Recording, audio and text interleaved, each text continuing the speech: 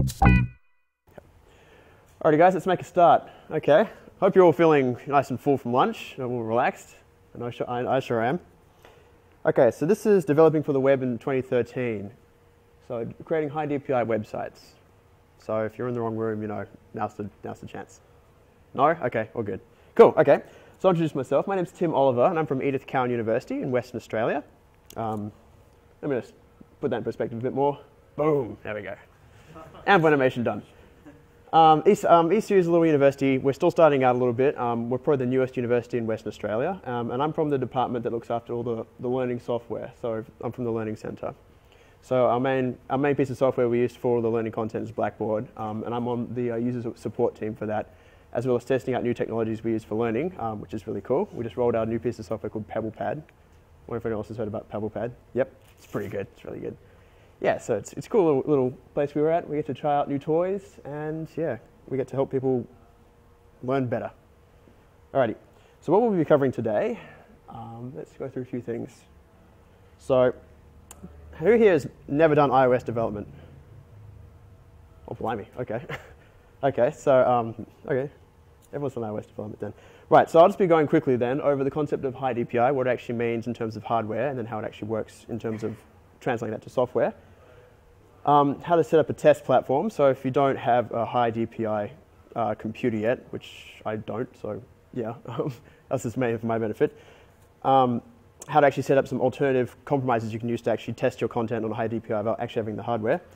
Some of the good techniques. There's a lot of techniques right now. This is not standardized whatsoever, so there's many different ways of doing this. So I'll go through some of the ones I've discovered and some of the ones that Apple's been talking about. And then at the end, I was kind of in my hotel room last night going, there's really actually no best practice. Every way kind of sucks in some regard because it is still brand new and there's no standardized methodology for it yet. So I'll talk about some ways you can minimize inconsistencies and like that, but yeah, we'll see how we go. Anyway, let's start off. That's my lens for that question for the talk. It's been a pretty big year for Apple, hasn't it? Like back in early March, I think it was, they announced the new iPad, not the iPad 3, but the new iPad. I was actually, on a side note, I was actually in San Francisco at the time attending GDC, and it was mad. Like, I was just walking down the street, and there was like, past the center where they announced it, there was this news vans up and down. Every hotel in the block had been booked out for weeks. I actually had no idea when Apple actually announces something, it is massive, it is huge, and yeah, don't try and live in San Francisco when it happens, or stay away. And then at WWDC this year, they also announced a new paradigm of computing technology, and that was the MacBook Pro with Retina display. I was also there for that as well. I was actually very fortunate enough to get an AUC scholarship for that. So we got up at 3:30 a.m. in the morning to camp outside the convention center to get in to see that thing. And I still remember when Phil Schiller actually unveiled it because it was deathly silent in there. He's just hovering over it, like pointing at it, and he just goes, yeah, it's Retina, and like the whole room just lost it, like for 5 minutes, just crowding and cheering, and it was nuts. I think I lost a bit of my hearing in that.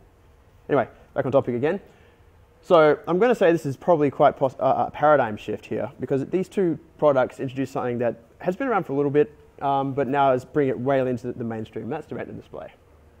And if you're curious where that picture's from, I was looking around Google. That's actually an iStock photo you can get for 20 bucks. It's obviously a real premium piece of artwork. But yeah, anyway. So like I just said, we've had Retina displays on other devices for a while now, 2010. Who here actually has a new iPhone? Bah, okay. But what I'd like to go on record in saying is, while these things were Retina, they're not really mainstream content consumption devices. They're the kind of thing you pull it in your pocket, pull out, check, and go, yep, that's cool, put it back in. But because the screen size is so small, it's not really a serious content creation consumption device. And as a result, even the content, even if it's not Retina compliant, because it's so small, it'll look crispy anyway. So, just on that note, I follow a nice chap on Twitter called Marco Arment. He makes this tiny little app called Instapaper. I don't know if you've heard of it. He basically went on record saying straight after WWDC, if you're a web designer, you really need to get a Retina MacBook Pro so you can see how bad your site looks on it and then fix it. And that was funny because then he got, destroyed by trolls saying, well, you know what, there's more people using IE6 right now than Retina MacBooks. Should I make my site IE6 compliant as well? And to which he actually wrote a blog post saying that even though it's a small market today, it's going to increase. It's going to increase substantially, and do you want to get ahead of that? Like, he's right. So, IE6 is dying. Hopefully it's dying. Oh, please, God, is it dying? But Retina MacBooks only get, Retina compliant HiDPI technology is just going to increase. And we've only got 2 at the moment, but I can probably bet that the next line of like iMacs and Apple Cinema displays and the other Macs Apple makes, Mac Minis, no, they don't have screens. Yeah, they're all going to be Retina, probably within the next year, maybe 2 years. Alrighty. So what exactly is HiDPI? I love that picture. So just to go back and actually start from the beginning, just in case you aren't an iOS developer and haven't been doing this for the last 2 years. Basically, a Retina display, if you picture a normal LCD display zoomed up, basically you've got a grid of pixels. Now the only difference between a non-Retina display and a Retina display is each pixel has then subsequently been subdivided into, that's 1 pixel, yep, subdivided into 4 smaller pixels. So the physical size of the LCD panel hasn't actually increased whatsoever, but suddenly it's become a lot more dense. Where there was 1 pixel, there's now 4. So basically what that means is the actual resolution of the device doubles. So if you go through and look at all the devices that do Retina right now, you've got the new resolution iPhone and iPod Touch, not the old one. You've got the iPad, which was released this year. And the Retina MacBook Pro is a bit weird because it doesn't actually have a complete doubling. There's actually many resolutions you can scale between. But the native display resolution is 2880 by 1800. Anyway, so you've got a system where the resolution's been doubled, right? And you're probably thinking, well, that's really cool. Now I have twice as much space to put stuff. Well, it doesn't actually work like that. Because if you actually did a one-to-one pixel, like content pixel to display pixel, everything would be really freaking tiny. Like text would be so small you can't actually read it. Like these pixels are so tiny. If you were to just use a normal rendering context, it would be that small. And I have a few crazy mofo friends who tried this, and they said they actually started getting headaches and eye strain, and it was actually damaging their health. So this is not how it actually works. So I'm going to use another anvil, just because I can, because these 2 letters appear quite a bit. The content is also scaled up by 2, so 2x. Yeah, I know. Okay, fine. I'll do it next time. Okay, but basically, so the pixel density is doubled, and then the actual size of the content is doubled. What's the point of that? Isn't that a bit redundant? Well, what's happening actually is content then subsequently is still the same size physically on the screen, but now that there's more pixels to work with, it actually defines the pixels a lot more nicer. Everything becomes a lot sharper, a lot more legible.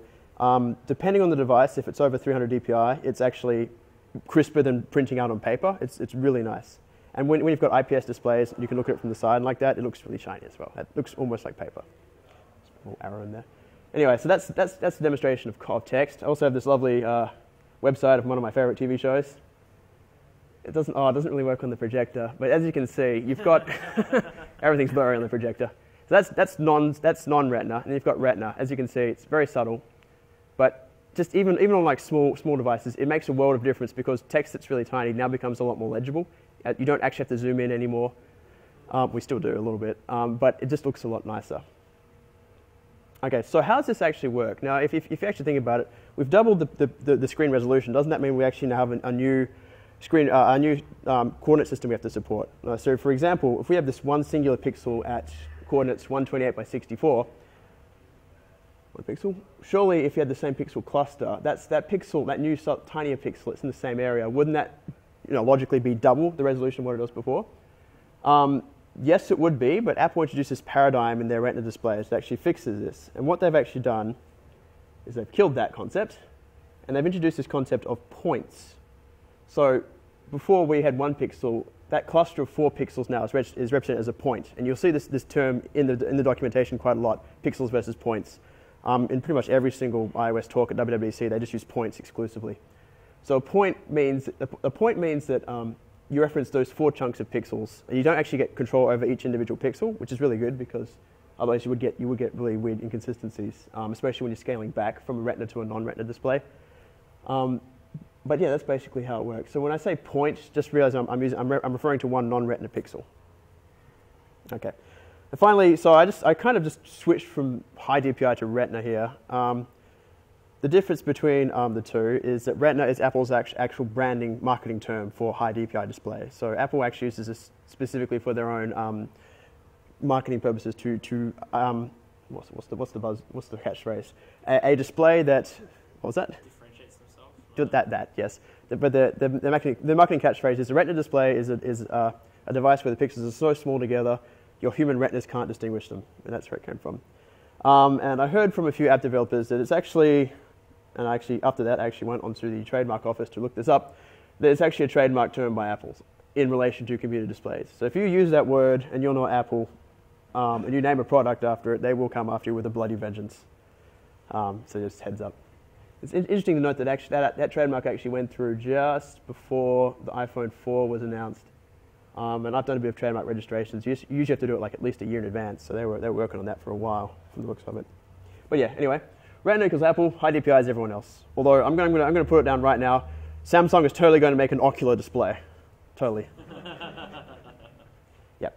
Just to sum up, HiDPI displays. The display they're the same physical size, but with a greater pixel density. So it's basically the same size, but with more pixels. So the physical resolution is doubled, but at the same time the content is also doubled. So physically you're not actually gaining any more space, but you're getting better definition, and that's it. So the resolution is kept constant, which is really nice when you're actually having to translate it between two types of displays. And from now on, I'll try and keep this in mind. It's referred to as points, not pixels, just because now you've got a disjoint between physical pixels and display pixels. Alrighty. So how do you actually set something up? I was like Picard going, how do you do this kind of thing?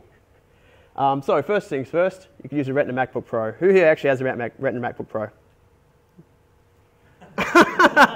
Nice, Josh. Get him! Okay. All right, so that's what I thought. So they are shiny. They're very shiny. When it came out, every single person in my close circle of developer friends went out and got one. I'm the only one with a big clunky MacBook Air over there. Yeah, because it's just so big and clunky. Yep. But yeah, basically, if you like Marco Arment said, if you're really serious about web development, you're probably going to have to do yourself a favor, and buy one of these. It's native hardware, so you're testing directly on what the consumers will be looking at your content on. There is no setup. With the other two, I'm going to mention there's a slight bit of setup and a lot of setup, which you might have to do. Probably the killer feature about this one is you can actually test multiple browsers. So things like the Retina iPad, they're all primarily, or predominantly, or completely WebKit based. So you can't do Firefox testing, which is Gecko renderer based. And finally, this might be up and down. Like you can actually test your performance. If you've got dynamic code like JavaScript and all that, you can actually realistically check how well it's working, which the other two might not really work. That being said, they're expensive. They're really expensive. So you might end up like this guy. Yeah, it's weird because they are the flagship product of Apple now, so they are probably the most expensive laptop you can get from them. And since you can't actually upgrade them, whatever you get in them initially is what you're stuck with until you get a new computer. So that might even mean you have to upgrade a bit more from the base model. So, like me, I bought that MacBook Air like November last year, so it's not even a year old yet. So I really can't justify buying one. I want one so badly, but I can't. So if you're like me, there's a few other solutions we can do. And the next one, obviously, would be the Retina iPad, or the new iPad. I call mine the new iPad, just to, because that's apparently what it's called. So the new iPad it came out in March. It is Retina display as well. It is alternative native hardware, so it's still a bona fide Retina display. You can test out your content on it to make sure it looks nice. It's all scaling properly. It's not smudgy or broken. There is a small amount of setup. I was testing out one of my sites on this and found out there is actually a bit of a tiny, like one line of code you have to implement to actually get to work properly, which I'll go into next slide. It's WebKit browsers only. There is, what is it, Opera? I think it's Opera. It's a third-party app that does, it does actually do website rendering, but I think it's off the iPads. It doesn't technically count. It's like offloaded onto a server and rendered there and then sent back as a picture. So you're basically limited to WebKit browsers. That's Chrome and Safari, not Firefox, and certainly not Internet Explorer. Internet Explorer. So yeah, and it is slower than obviously than a Core i7 Intel chip. But at the same time, that might be a good thing because if you get it to run smoothly on this thing, it'll run pretty smoothly on pretty much anything. Alrighty. So what was I talking about when I said there's a little bit of setup? Well, this is what happened when I was actually working on one of my websites. I made a little test site, handful. Basically, really simple, just a grey background and a single 400 pixel wide div in the center. That's it. The problem, though, with iPads, or even with just touch devices, is they want to make sure they're using up as much like usable screen space as they can. And since you can zoom in and out with them, usually the first thing it'll do is it'll try and find out the absolute minimum it needs to be and then zoom in on that. So this is slightly exaggerated, but this happens. So on an iPad, that 400 pixels will be magnified, zoomed in, so it'll fit properly. Tumblr blogs do this quite a bit. And that's bad because now it's zoomed in, so suddenly if you've got Retina content on it, you're actually looking at it zoomed in and it might look blurry even though it's supposed to be at the right size. So there's a really good way to fix this. I took a little bit of Googling to figure this out. There's this one line of code you can stick in the header of your HTML.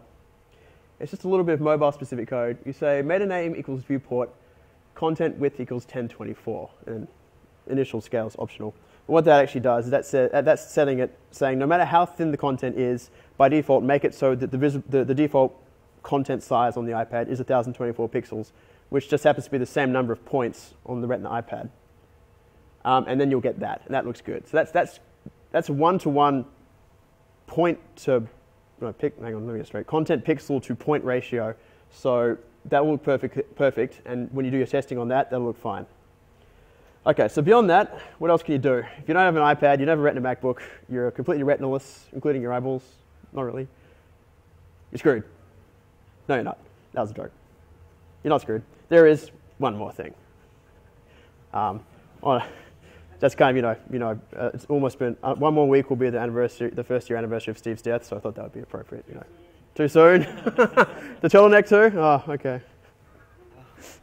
All right. So, one more thing you can do. There's this lovely little app called Xcode. Has anyone not heard of Xcode? Oh, we do have someone who not heard of Xcode. Wow, okay, you're missing out. Xcode's great. It's got its own like Tumblr and everything. What was it, text from Xcode? So just in case that there is anyone not initiated, Xcode is the tool that you use to actually build Mac and iOS apps on the Mac platform. It's a free download off the Mac App Store. Just go into the Mac App Store and hit Xcode, and you'll find it straight away. It's got like a 1.5 star rating, I think. I'm sure they're lying. And basically, it's free to download. It's 1.5 gigs, but we don't actually want Xcode itself. There's a little tool that comes with Xcode that's really good for debugging iOS apps, and that's called the iOS Simulator.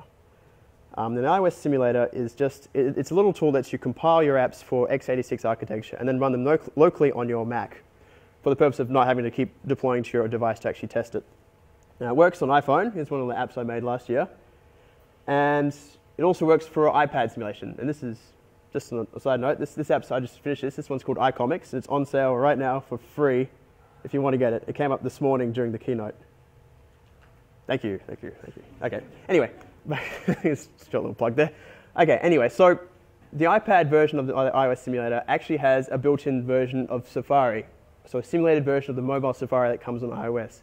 And at the same time, you can also display your content. You can also set the window to be retina-sized. Now that being said, a retina-sized iPad in terms of normal pixels is big. It is really big. Last year I bought a 30-inch monitor for my design work. I had to spend a lot of time justifying it to myself that I needed one for my design work.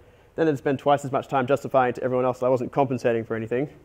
Getting more of that huge. But that's the size of a Retina iPad on a normal display. So it's basically the size of a 30-inch monitor, which is ridiculous. That being so if you don't have a 30-inch monitor, you can actually scroll around with it. You can actually render it at native resolution and still scroll around. It's a bit finicky, but it works, and you can see your content, see if your content's working properly in a WebKit environment. It's really good. Anyway. Okay, so this is where, if you don't want to actually open up Xcode, because normally to open Simulator you have to usually build an app within Xcode, but if you want to just get to the simulator, once you've installed Xcode, it's in the applications directory. You scroll down to the bottom next to X, you right click on it, or control click on it, or secondary click on it, and choose show package contents. And then from within there, it's just a quick little drop down to the iPhone Simulator app. And once you open that up, you'll just get a window like an iPhone on your screen, and you can actually just access content through Safari just like it's a normal website. So that's iOS Simulator. A giant screen again. It works in a pinch. I probably wouldn't recommend it if you can do something else, but it does work, and it is free, which is the most important bit. You don't have to pay anything. Well, you have to buy a Mac, I guess. But apart from that, it's free. The monitor resolution is a slight issue. Like, I can't rotate portrait mode. Portrait mode is too freaking huge for a 30-inch monitor. So it is a bit of finicky because you have to scroll around quite a bit depending on your monitor. And it is slow. Like, Apple did not care at all about performance of this thing. So it is chuggy as all heck. But that might just be because I'm trying to run 30 inches off a MacBook Air. But yeah, it is chuggy to the point where if you're trying to do any like benchmarking or scaling, it probably won't be realistic. That's it. That's setting up a test platform. So we have the shiny Retina MacBook Pro, which is probably the best solution.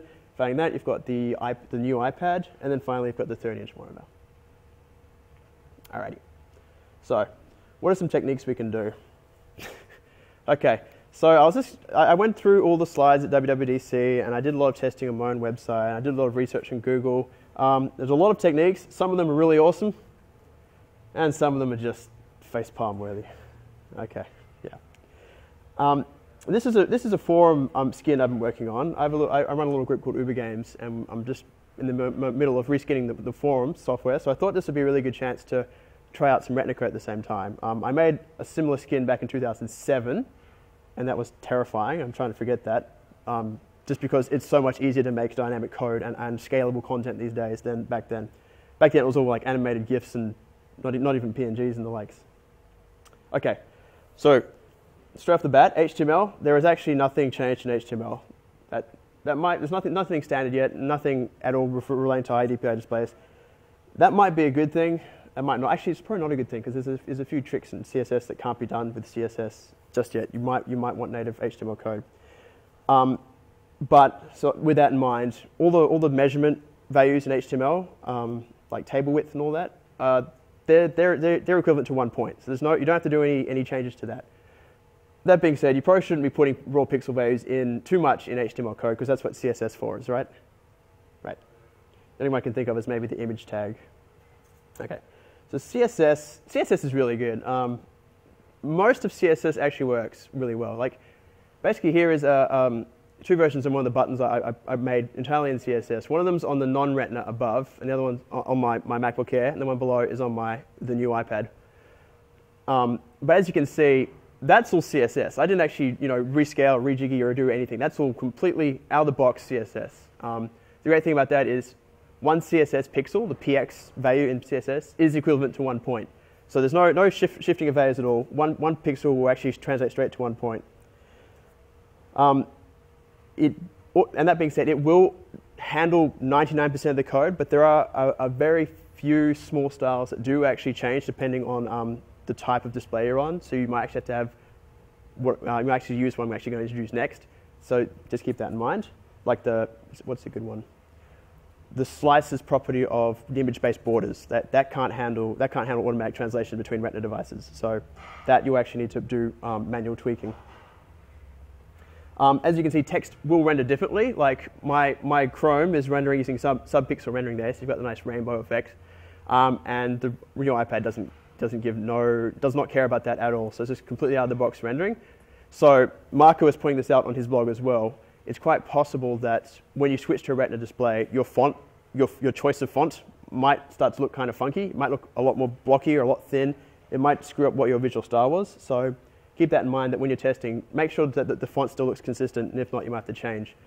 I think one notable thing was when Apple unveiled the iPhone 4, they actually changed the default system font from Helvetica to that weird one, Helvetica Noir, I think it is, or Nui. I'm not sure how to pronounce it. It's the new Helvetica. New? It's just new? Okay. There you go. Helvetica New. Thanks, Josh. Okay. So yeah, just keep that in mind that even though CSS will work out of the box, there will still be visual inconsistencies that you might need to keep an eye on. Okay. And on that note, there's this cool new thing called CSS media queries. And this is something that was pimped out at WWDC quite a bit. So if you do find yourself requiring a case where non-Retina displays will require a certain set of styles and Retina displays require a different set of styles, you can use this bit of code. So basically what that's saying is @media is the keyword to actually say this is media query. Screen is to denote that you're actually doing this for a screen context, but you can also do it for when you're printing out to paper, but that's irrelevant here.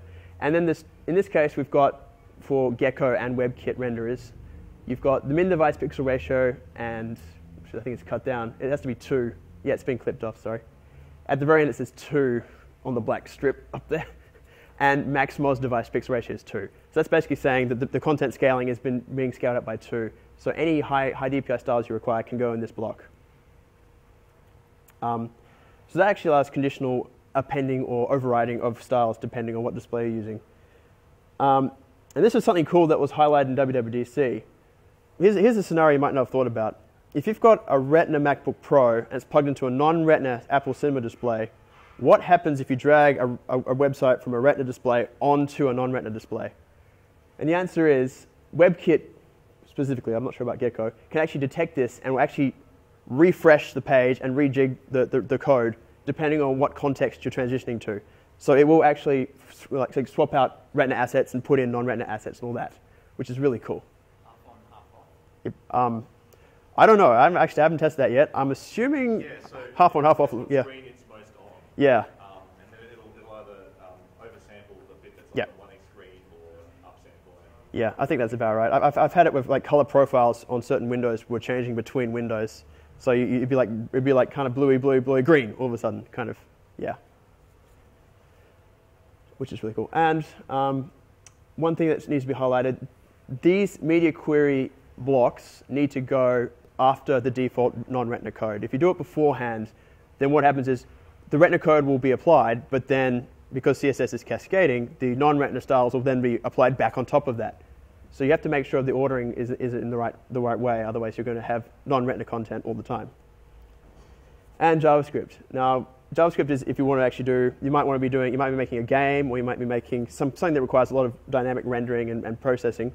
There is a little property in the window object that you can choose that says if the device pixel ratio is greater than 1, then you can perform HiDPI relevant operations there. And that's really cool because then you can actually start to stream down dynamic content and the likes and all of that.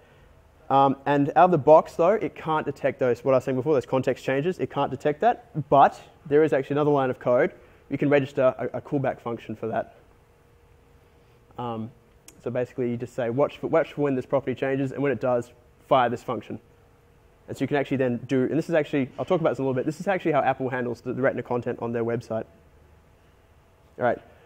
So the bane of Retina displays, unfortunately, is images. There's no way to upscale, take an image, and then magically make a Retina version. There's no way to do that. In fact, here's a zoom-in version of part of the logo I designed, which is a very original logo. As you can see, it doesn't actually, projector. The top is non-Retina, the bottom's Retina. As you can see, it's actually scaling it up, and it's also doing some blurry sampling at the same time. So you're getting the same. The same pixels, and it's turning into a blurry mess. It looks really bad. So images don't scale. And this is the same with iOS app development. In iOS app development, you usually have to supply two sets of assets for each graphic. They do interpolate. On iOS apps, they don't interpolate. So if you only have non-Retina assets, they actually appear really blocky. But in WebKit rendering, since I'm guessing it's OpenGL or something to that end, they do actually interpolate, but it does look kind of really, really bad. Yep. So images do not scale, and they will require extra effort, sadly to say. So what can we do to actually fix this? Well, there's actually quite a few solutions. This one's the cheap and nasty way. This one's terrible. I feel dirty. I feel like buying a kebab after drinking all night dirty doing this solution. But it works. And it's probably the main one for instances where you don't have direct access to the CSS or the JavaScript of a website. So if you're posting on a forum or a blog or something like that, this is what you can do. You make the Retina version of your asset, and then you just stick it in an image tag.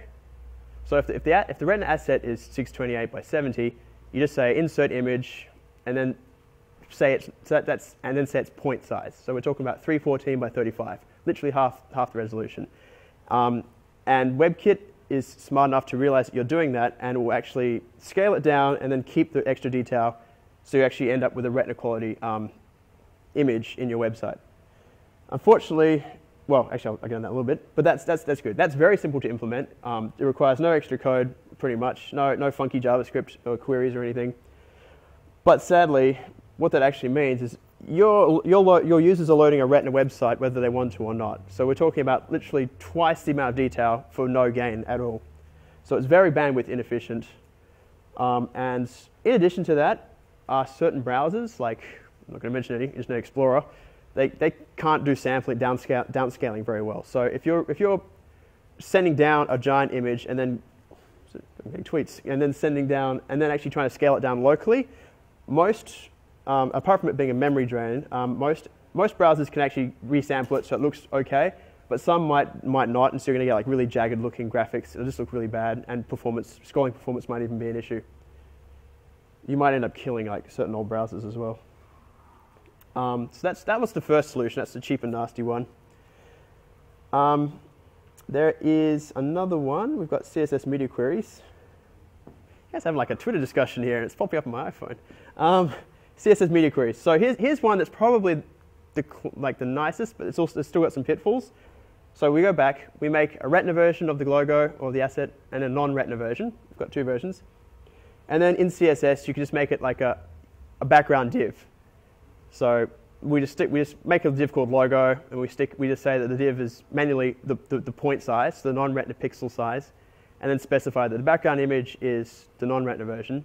And then you perform a media query, and then you encapsulate another block for that same div, and just insert the Retina version of that same asset. And you don't actually have to redefine the width and the height, because that can be carried over from the non-Retina version.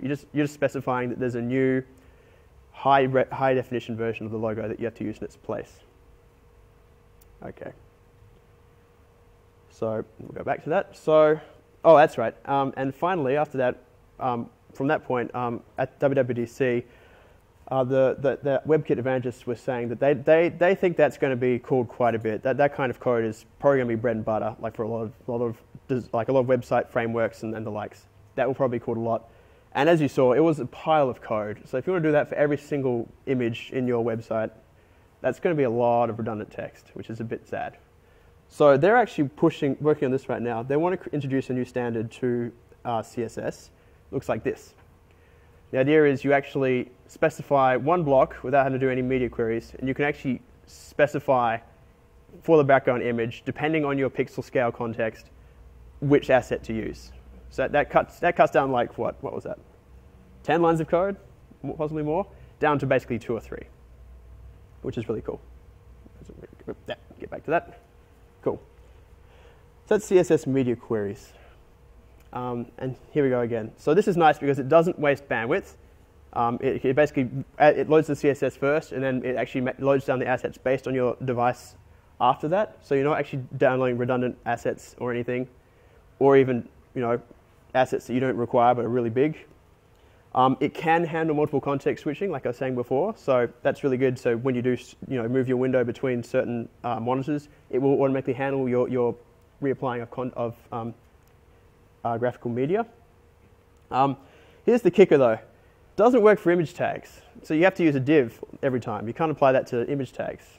So all of a sudden either you can't use it for image tags, or you could just make every single image on your website a div. But then the next problem with that is that will kill accessibility, because then you can't include alt tags in divs. So all of a sudden now you've got a website that can't actually be traversed by an accessibility crawler very well. There are hacks for that. There's the ability to actually hide, what is it? You can hide a span tag inside the div and make it invisible. So it technically works. You can actually say if CSS or if images are disabled, you can still have some kind of description saying what used to be there. But it's probably not really recommended, and that's probably like not supported functionality for a lot of crawlers. So since I work in a government institution, like all universities are basically government institutions, it's mandated that all of our websites are accessible for people who might have impaired vision or the likes, or actually just flat out blind. So this is a really huge concern. Okay, but yeah. So and there's not okay, and this is another one that I was doing some more research. This is one I found on my own. This could work. Dynamic content serving via CMS. So the idea is you still have two sets of assets, but when the user goes to load the web page, you can then extract their user agent from the request header, figure out what device they're using. So if they're using the new iPad or a Retina MacBook, you can get that information and then dynamically serve the content back to them. So if it says they're on that device, you can serve back Retina content as opposed to non-Retina content. And if it's any other device, just serve down the normal content. And this is pretty cool because it then means you can actually streamline content creation inside the CMS. For example, WordPress, that blog software no one's probably heard of, is now there's a lot of plugins being made for WordPress that can actually streamline the adding of images to blog posts that can be made Retina. So it actually handles the processing of a photo into maybe two separate versions, a Retina and a non-Retina version, and then the actual serving it back to users, all from within the CMS. This would be better because now you can actually build the image tags dynamically and specify whether you want to use a Retina or a non-Retina asset. But as a result of that, as you could probably guess, multiple context switching wouldn't work because now you've locked yourself to one asset. Anyway, so there's a few ways around this. I was trying after looking at all that, I was just going, wow, there is no elegant solution for this at all. So how does Apple do it? Because obviously Apple's marketing these things, so they have to make their website Retina or else it looks silly. So I was actually going around looking for some blog posts, and I actually found a few on discussing on how Apple actually rolls their own Retina content. It was kind of weird because I was on my iPad and I went to the Apple website and I noticed that it loads non-Retina and all the content comes down non-Retina and all blocky. And then once the page finished reloading, then it actually, all the images snapped to Retina. I thought that was kind of weird. And so when I actually found, when I actually found a blog post detailing what they actually do, I thought this was rather interesting and a bit curious. What they actually do is they make two versions of every asset. I've done this before. And then when you actually download the page initially, it just serves down the non-Retina version. So just the default one that'll work on any display. Then, once the website has actually finished loading completely, it then actually calls a block of code saying that the document has finished loading. And then it will actually do that check in JavaScript to see if it is a Retina device. And if it is, it then starts to go down and re-download all the assets all the Retina versions of the assets one by one, and then inserting it into every tag that requires such media assets. But in addition to that, and this might be a bit redundant, it actually before it downloads it actually polls the server once with a request header just to see if there isn't a Retina version of that asset exists. So it will say, does logo at 2x exist? And the server will poll back saying yes, and then it will actually pull down the information. So for every graphic on the website, it makes 3 requests. So it actually downloads the Retina version, it downloads the non-Retina version, then it makes a check to see if there is a Retina version, and then it grabs the Retina version. So that works, but it seems a little bit redundant. So that's basically it. So it will work. It will allow graceful loading of non-Retina and Retina content. So it works. Like it'll actually work, which is good. And it means you don't actually have to change much of your code. You don't have to do any specific if cases in your image text or anything. You don't have to dynamically generate HTML. As a result, it's starting to appear in libraries like jQuery, so you can streamline this kind of process automatically. It can still handle content changes, so then you can actually do the opposite. So when you detect a context change, you could then reload all the non-Retina content and flip it back. But as you can see, that seems only slightly dodgy, the fact that you're actually loading like the content multiple times. So this is an insane amount of bandwidth that's probably being wasted. And I can see why Apple's marketing LTE now, right? Yeah. So I was actually thinking on top of that, this might actually work really well in tandem with CSS. So you could actually make all of your stock content in the site design in CSS and use the media queries. I probably wouldn't use that Apple one just yet because it's not standardized yet, so only Safari uses it. Use that in tandem with CSS, and then actually use, for everything else that you couldn't do with CSS, like the image tag, then actually use this dynamic JavaScript loading library for that. Right. So let me just sum up on that. There's no immediate changes in HTML, which is really nice, although there is that little knowledge that 1 pixel is 1 point, so no need to change that at all. Most CSS will translate by default, but there are a few styles, and you'll probably just discover them on your way, which ones do not actually directly translate to Retina devices, so which ones you will actually have to add specific conditions for. In which case you can use media queries, which is really nice. It's a really efficient way of doing it. You can make JavaScript context sensitive by registering for events. And images are a challenge. They are a huge challenge. Obviously, there is no perfect solution yet, but just remember this is still a brand new space we're in, and hopefully, I'm really hoping that something will happen with HTML code itself that will let us implement like high and low resolution artwork. That would probably be the easiest solution. But at the moment, there's lots to choose from. So basically, go with what you think works the best, what has the least amount of compromise. And yeah, so I was just thinking about for best practice, what could you do? Well, you could just not use images. That would help. And this is heralding back to when I made my forum skin back in 2007 versus now.